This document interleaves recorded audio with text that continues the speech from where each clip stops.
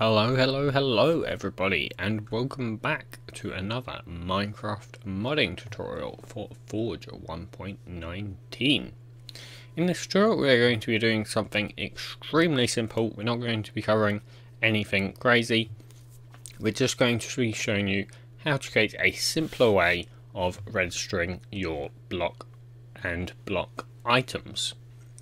So in the previous tutorial, as you know, we've registered our blocks and our block items. However, this was an awful mess as we have to basically both use our item in it and our block in it just for a block, and that's really strange. It's just weird. So let's go ahead and fix that. Let's go ahead into our block init. Okay, and let's go ahead and okay, what we'll do, we'll create a method. So we're going to call this, we're going to make this private. It's going to be static, and this is going to be a generic method. So we're going to go t extends block. Okay, and this will return our registry object of t. Okay, and we're just going to call this, you know what, we'll just call it register. And we'll take in a name first, so our string name. Then we're going to want a supplier of block, or a supplier of t actually. And we'll call this we'll just call it supplier. And we're also going to want an item dot properties, and we'll call that the properties.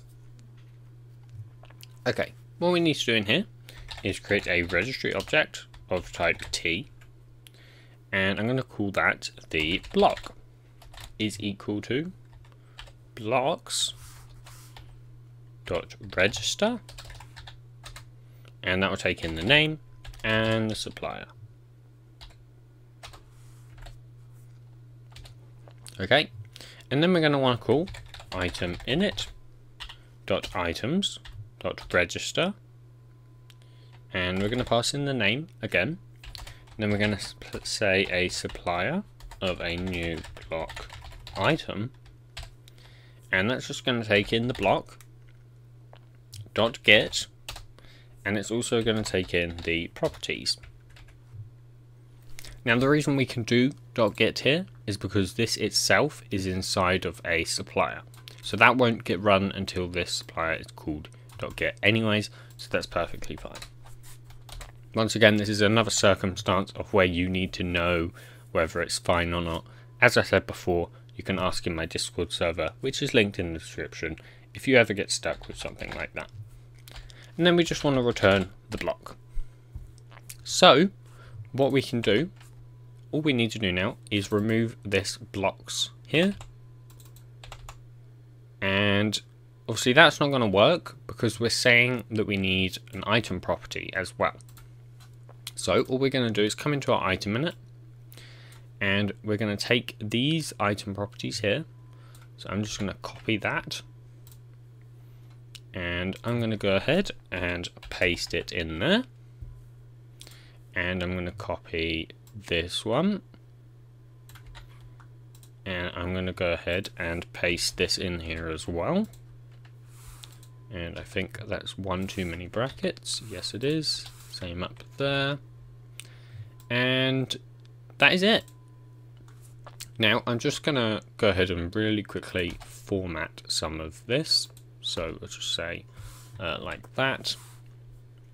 And I'll do that here as well. I'll actually do that just a little bit simpler there, and that is actually almost it. We just need to come back into our item init. All we need to do now is remove these two block items because we're registering them here, as you can see. So yeah, I mean, that's actually it. We can now just run the game and it should be the exact same. there should not be any difference whatsoever, which we are about to go ahead and find out.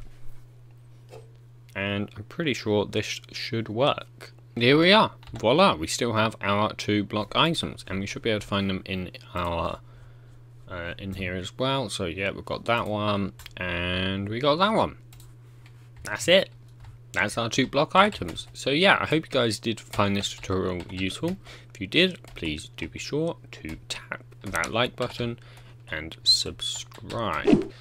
If you really found it useful, then please do be sure to share it around. I'm sure it will help other people as well. And yeah, I'll see you guys in the next tutorial, where we will cover actually breaking our block. So loot tables, not breaking as in, you know, making it not work, but you know, you know what I mean. So yeah, I'll see you guys then. Goodbye.